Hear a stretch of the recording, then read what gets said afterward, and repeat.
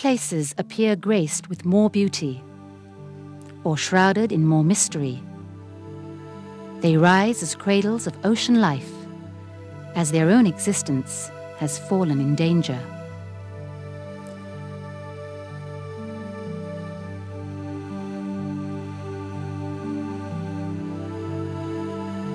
Coral reefs are underwater wonderlands, bustling with crowded thoroughfares and riddled with dangerous alleyways. Inhabitants range from the familiar to the frightening to the fantastic. These most colourful of communities remain key to our understanding of life beneath the sea.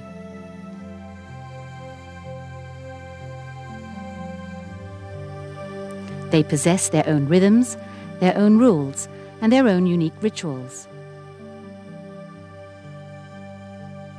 What could be learned by observing a typical day there, watching the natural patterns of life evolve?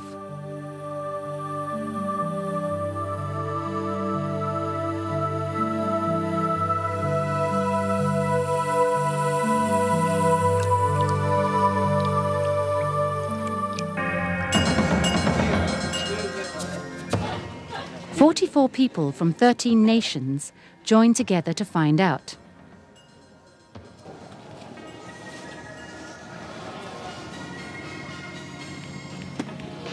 Men and women, young and old, they come from a variety of cultures and a wide range of professional backgrounds. Some have experience as observers, others have never done anything like this before. What they share is a love for the sea and a desire to be a part of this historic mission, the first 24-hour dive in a coral reef. From literally thousands of applicants, participants were hand-picked for their experience, expertise, and personality.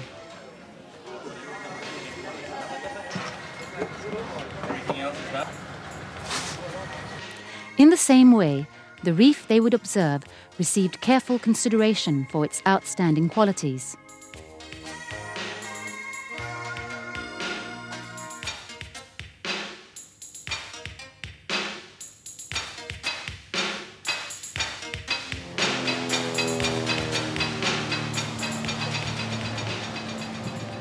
The Republic of Maldives, located in the Indian Ocean, consists of over 1,000 coral islands resting on 26 coral atolls.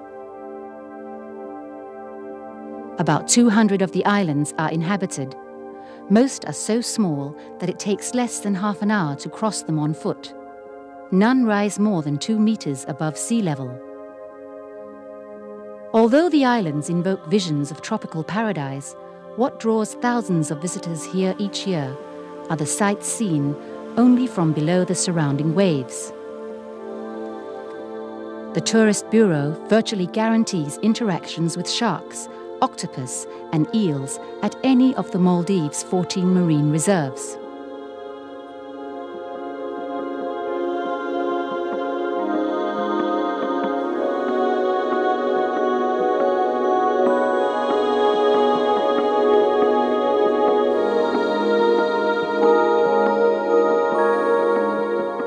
One of the reserves, called Maaya hosts some 200 divers each day.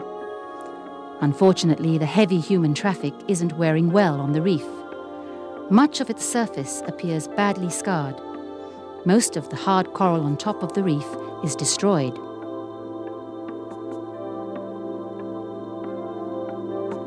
In addition, the El Niño of 1998 warmed some tropical waters to temperatures high enough to kill coral, destroying reefs around the world.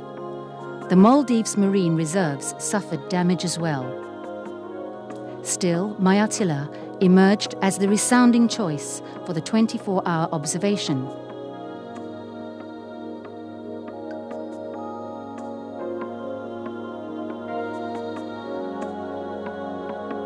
At about 80 meters in diameter, it can be circled in a single dive. Its variable terrain includes a flat top with caves, overhangs, and ledges along the entire reef wall. But most importantly, the abundance of sea life is extraordinary. Wherever you look, Maaya pulses with life. It's precisely the type of bustling environment the project requires. The objectives are simple: to document with video and still photographs the natural processes of life in the reef over an uninterrupted 24-hour period.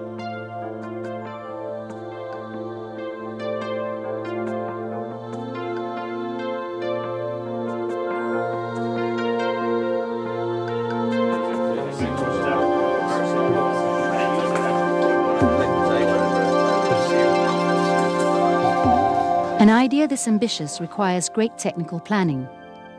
One early concern centered on the long underwater shifts that might cause divers to suffer from hypothermia and decompression sickness or the bends.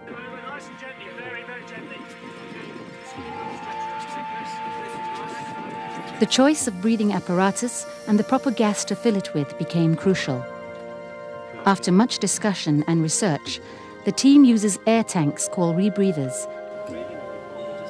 Instead of releasing all of the gas consumed after each breath, rebreathers recycle some of the gas through the tank for use again. This process gives divers more air to stay down longer. It also produces less noise and fewer bubbles, allowing divers to get closer to their subjects without scaring them away. Additionally, the warm, moist, rebreathed air helps prevent dehydration and hypothermia.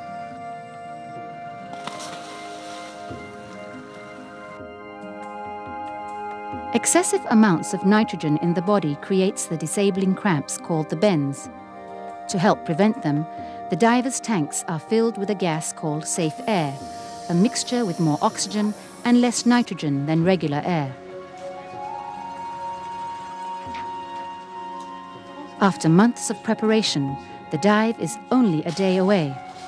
The expedition crew is divided into 5 teams of videographers and photographers. Others monitor the diver's topside and work on a live internet feed. The boat buzzes with activity. All systems are go. But suddenly a problem arises that threatens everything. Hey, Santa. Yes, Richard. Where's the magic panel? FedEx lost it, Richard. I just checked. A vital piece of equipment used in the rebreathers was mistakenly shipped elsewhere. In the remaining hours before the dive's scheduled start, a frantic race against time is waged in search of a solution.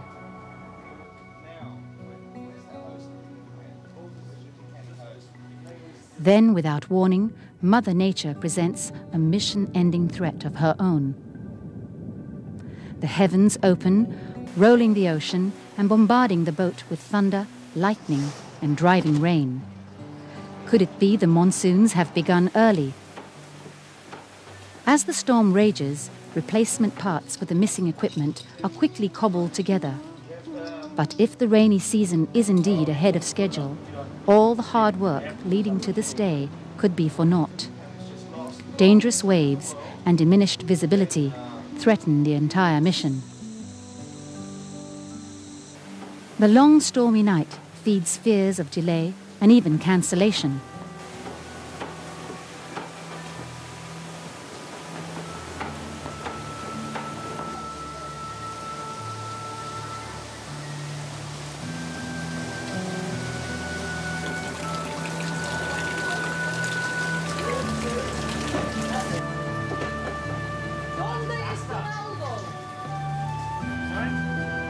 But by mid-morning, the tempest is history. A great sigh of relief welcomes the picture-perfect day. Below the calm sea, Maaya beckons.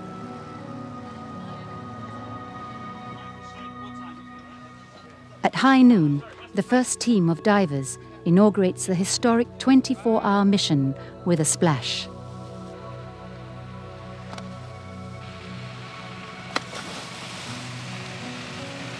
Normally midday is a quiet time in coral reefs, but Maaya bursts with so much life that there's still plenty of activity. Grey reef sharks swim brazenly in blue daylight. The divers use caution, but there's really little danger. Reef sharks are curious, but rarely aggressive with humans. The teams observe the reef in regular shifts, diving for an hour and a half before returning to the boat to rest for an hour, then taking another 90-minute tour of the reef.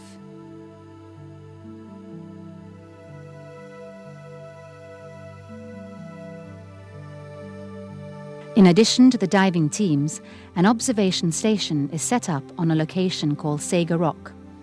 At 30 meters, it lies at the foot of Maaya. A light simulates 24-hour sunlight.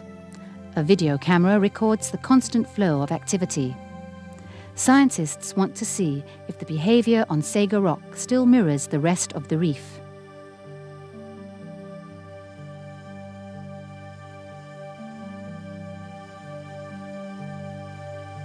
Back on top of Maaya, much of the damage caused by the El Niño disaster is in evidence.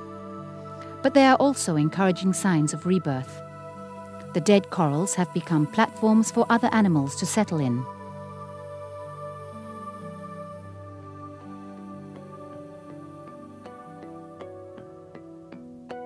Clusters of stinging anemones, sponges and sea squirts colonize the reef top. Each anemone is home to a family of black-footed clownfish. The anemone offers the clownfish protection. The fish rids its host of parasites and acts as bait for unwary predators that fall prey to the anemone's sting. The clownfish isn't naturally immune to the effect of the anemone's paralyzing tentacles. By rubbing its body against its host from an early age, the clownfish vaccinates itself against potential harm. Clownfish society follows a rigid hierarchy. The matriarch or dominant female rules. All others in her domain are male. Should misfortune befall the queen, the highest-ranking male becomes the new leader and miraculously changes into a female. Clownfish aren't the only reef residents prone to magical transformations.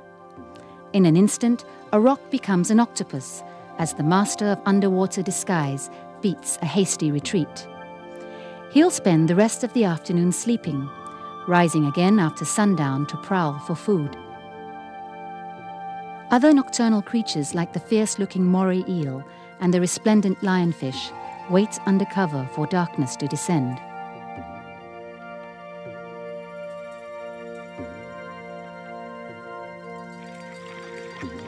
But other creatures use the waning afternoon to finish their chores. A fussy-looking Titan triggerfish builds her nest. It's serious work, and she's all business, warning a diver in no uncertain terms she's too busy to be bothered.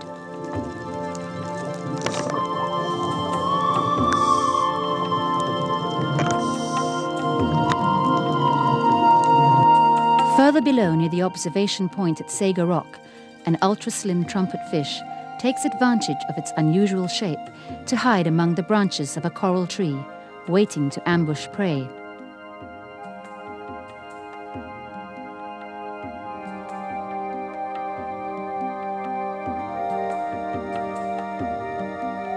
Soon, food dominates the minds of many animals here.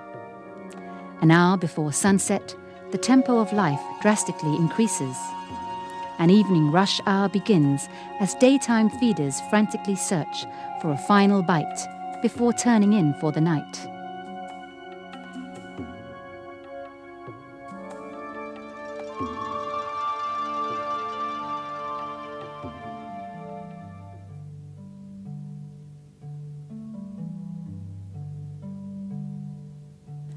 The hawksbill turtle scans the reef for its favorite meal of sponges. About a half dozen of these turtles have settled on Maaya. Sadly, hawksbills are endangered, mainly because humans have hunted them to near extinction for their meat and beautiful shells.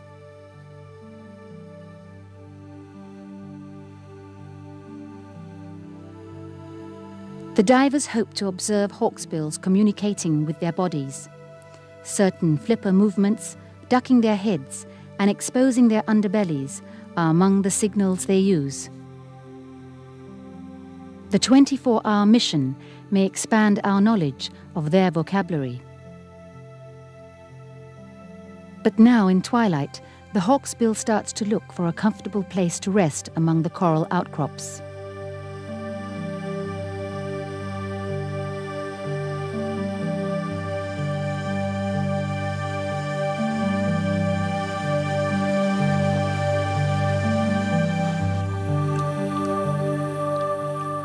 At sundown, most animals settle in to sleep or struggle to wake up.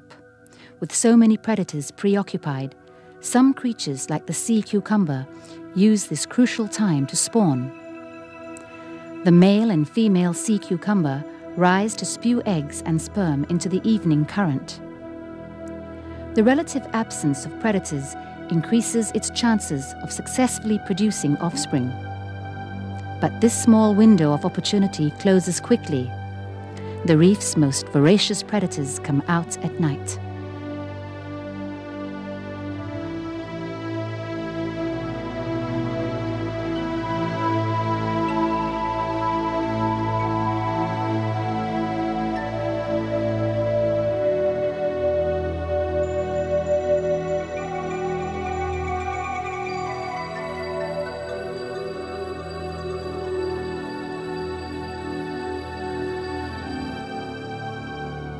Like a yogi on a bed of nails, a clownfish makes itself comfortable within the stinging fronds of an anemone.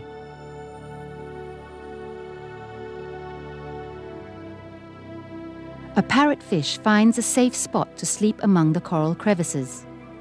But before turning in, it constructs a sleeping bag of saliva. Instead of comfort, the bag provides an ingenious safety alarm. If it's disturbed in any way, it creates vibrations, which wake the parrotfish in time to escape possible danger. While others doze, the white-tipped reef sharks are out, and they're hungry. The hunters of the reef, they'll eat any sea creature that ventures here, including fish and crustaceans. By 7 o'clock, the top of the reef is swarming with them.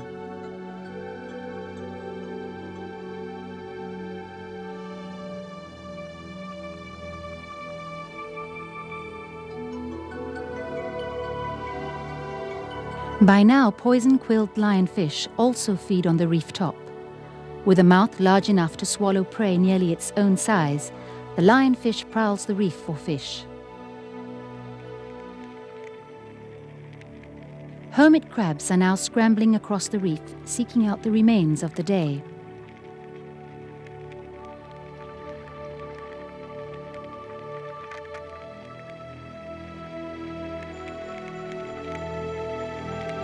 These coral shrimps are fierce predators. They even feed on their own kind. Predators don't have to appear ferocious to be effective. This harmless-looking tube worm opens for business, a full night's work, feeding on plankton. Crinoids, commonly known as feather stars, crawl to vantage points on the reef top, uncurling their feathery arms to feed on plankton borne on passing currents. They look like plants, but these creatures are cousins of sea stars and sea urchins. They have no heads, only small central bodies surrounded by 5 to 200 arms.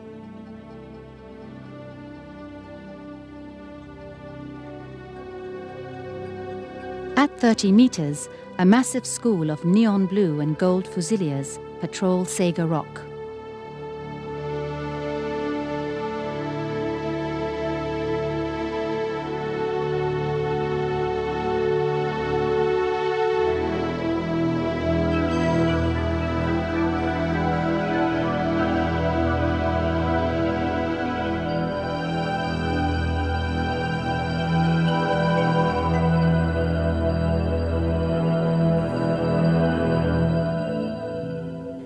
Nearby, one of the reef's most efficient hunters lies in wait.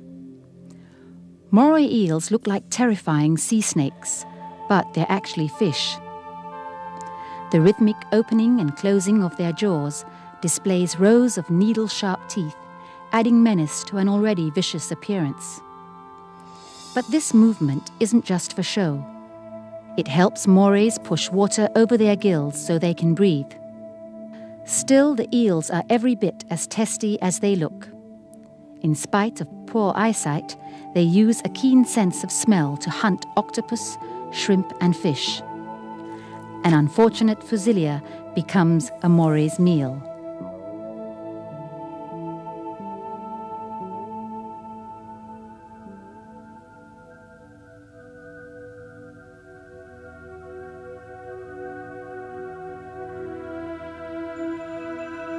By midnight, the transition from the day shift to the night is complete.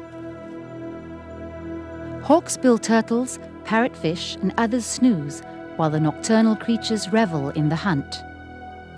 The 24-hour observation documents a fundamental change of daily life in the reef.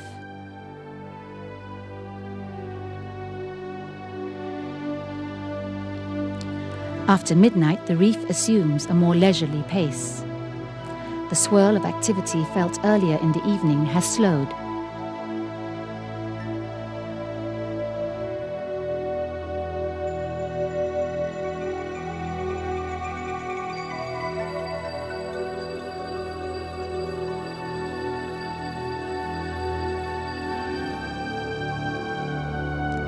Several resident turtles rest blissfully within coral outcrops on the reef top and in overhangs on the slope.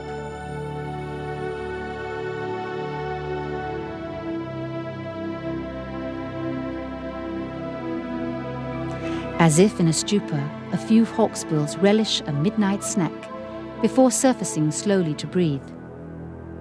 This phenomenon could be a response to the artificial light stimulus on Saga Rock. Turtles rarely forage at night.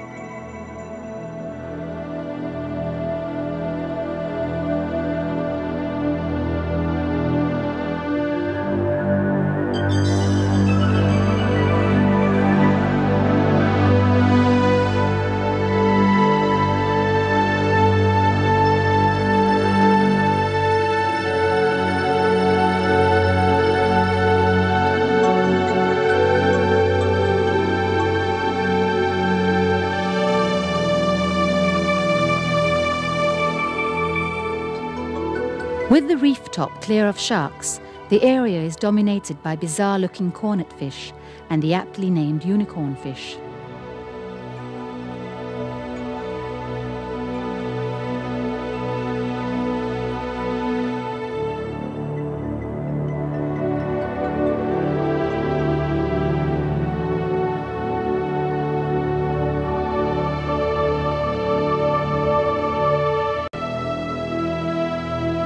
Nearby, a couple of lionfish make what appears half-hearted final attempts at the hunt.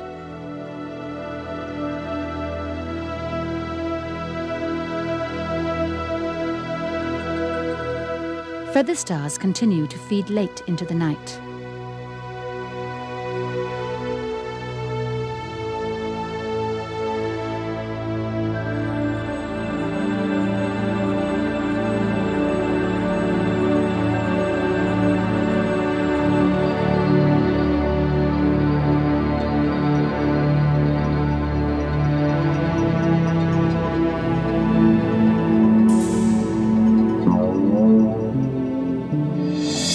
Suddenly, a marble ray sweeps in out of the darkness, scouring the reef slope for food. With a wingspan of about 1.5 meters, it hovers momentarily before tracking down its prey in the sand. With eyes on top and a mouth underneath, it would be nearly impossible for the ray to hunt by sight. Special sensors on its underside provide an uncanny ability to detect a potential meal, even one buried beneath the sandy sea floor.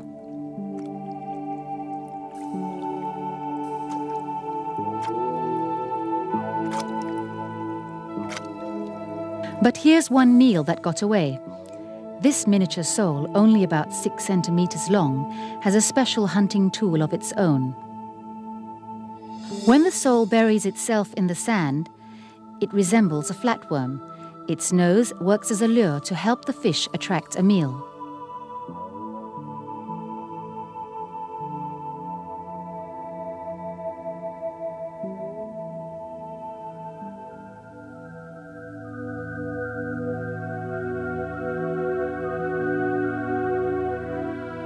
Meanwhile, the powerful light shining on Sago Rock attracts a thick concentration of plankton, mostly small shrimp.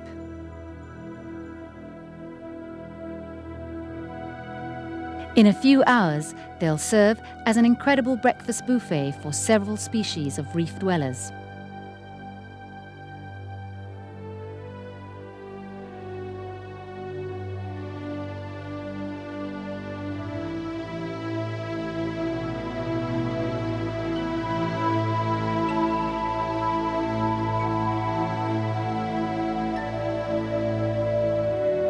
The early morning hours are prime mating time for nocturnal creatures. Courting cuttlefish share a stroll along the reef floor. Actual mating may not begin before daybreak.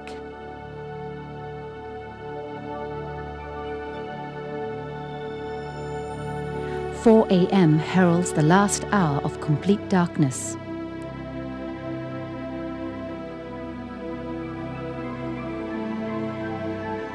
The reef experiences its quietest moments during the 24-hour cycle.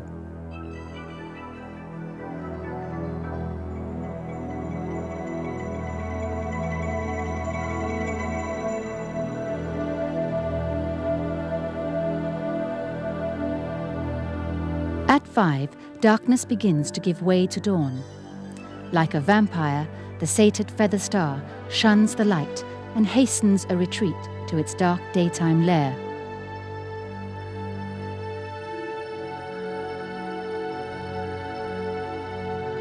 As some creatures hurry to bed, an early rising parrotfish awakes, chewing away out of its sleeping bag. It's still quiet as many creatures begin to stir from their slumber. But in an hour, the reef will be rocking with activity. As daylight returns, the reef's pulse quickens. Diurnal residents re-enter the realm as nocturnal feeders prey on slow morning risers or late-night stragglers. Many rise groggily, but it won't take long for the reef to resume its daytime guise with gusto.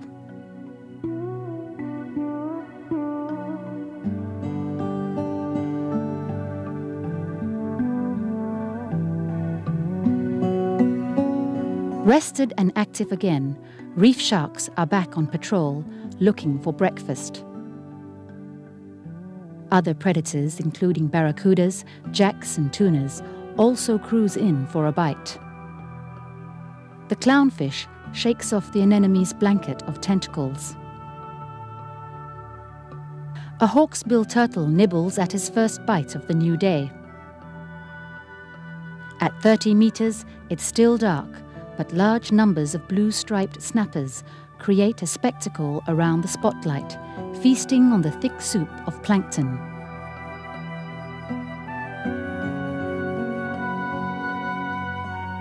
A school of anchovies joins the feast.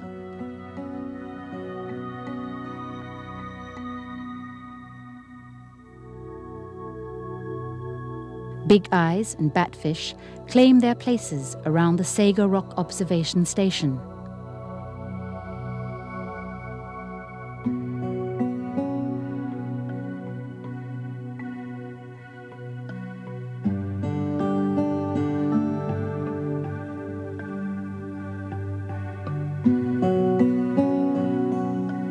But food isn't foremost on every mind.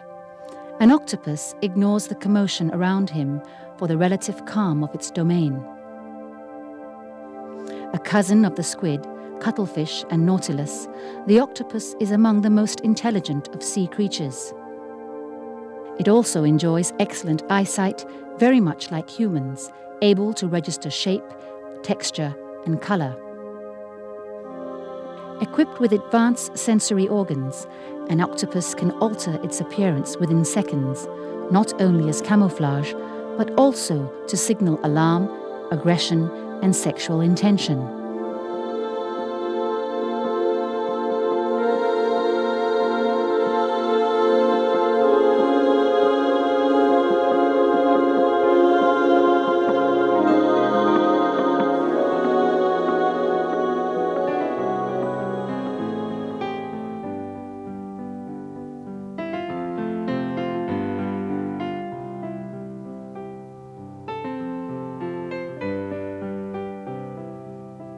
After a night of courtship, a male engages his mate in a deep embrace.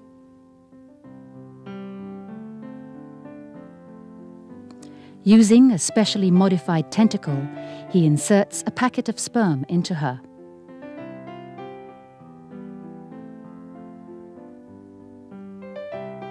She soon lays up to 100,000 eggs, tending them rigorously for 4 to 8 weeks.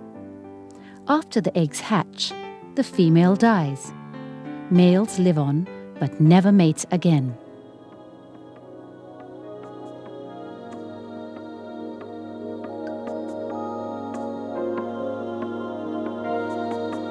All over the reef, animals pair off, and not only to reproduce. Symbiotic relationships, where animals team up for mutual gain, abound here. The clownfish and the anemone offer one example.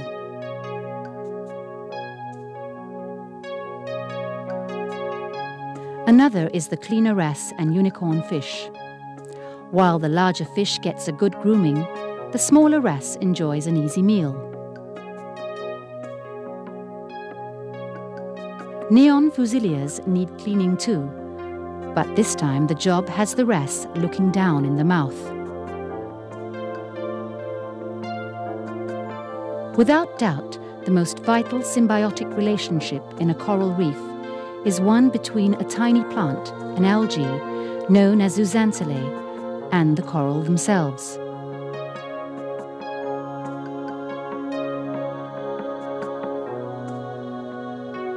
Corals are polyps, small headless animals surrounded by tentacles. Their colonies build the hard coral skeletons that form the coral reefs.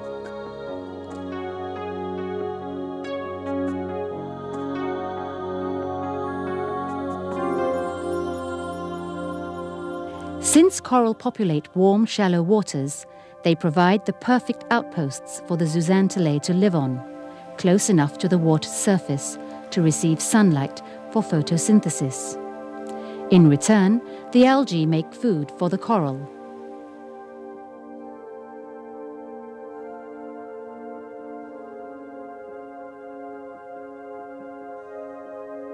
The algae also give coral reefs their distinct bright colors.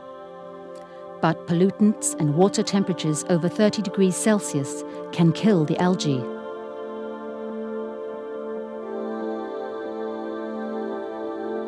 The coral turns white or becomes bleached and dies. In 1998, warm ocean temperatures destroyed about 60% of the world's inner reefs.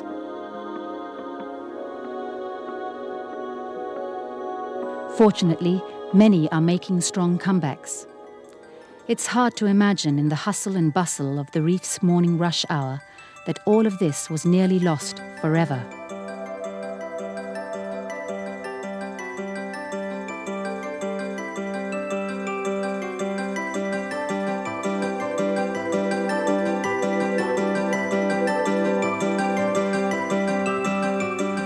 By mid-morning, the pace has decreased, but the fish continue to feed steadily. As noon rolls around, the reef looks much as it did 24 hours ago. Though it went through many changes in mood and appearance during the time, the rhythms of the reef remain steady and consistent, reflecting an orderly cycle of life.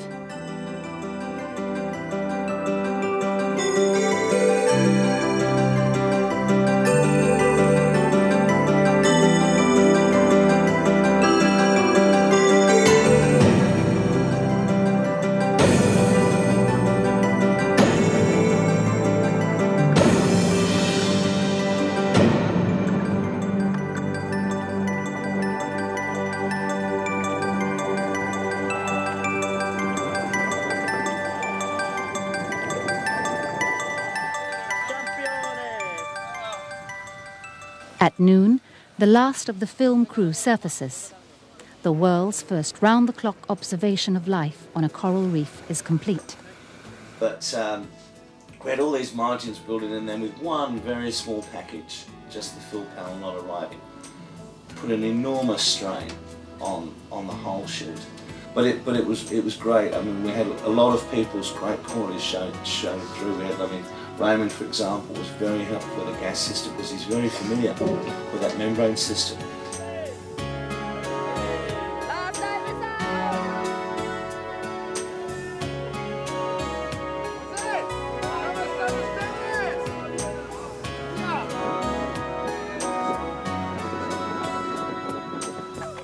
The shoot itself proves an astonishing success. The only mishaps included 2 photographers forced to abort due to flu and fever, and another who suffered a nasty encounter with a moray. Throughout, support from the crew, technicians and scientific teams remained invaluable. Morning times, evening times, probably some of their peak. The 24-hour dive marks the culmination of more than a year of challenges. In addition to creating a visual record, the team monitored important variables affecting reef activity, such as changes in light intensity and water temperature.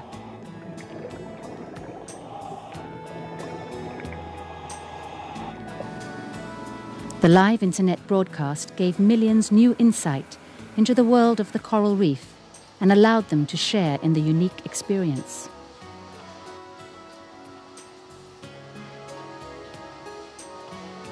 It's when you're really tired, you've been working hard, and you've done stuff before the 24-hour starts. So although we talk about 24 hours, in reality it's much longer than that. You know, because we start at 12 o'clock, everyone's up by 7 o'clock in the morning anyway. So they've got 5 hours to tag on to the 24 hours. To do this at all is a huge technical challenge anyway.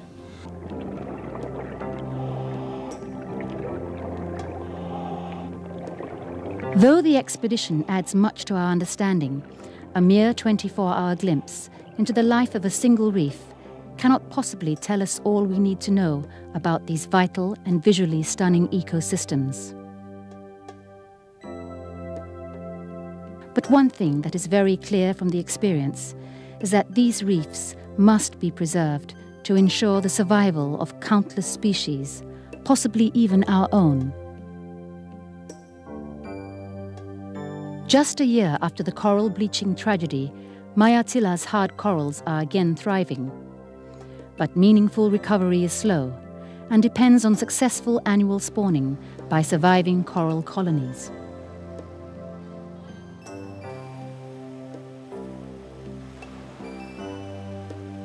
Scientists estimate that a damaged reef may take at least a decade to recover fully.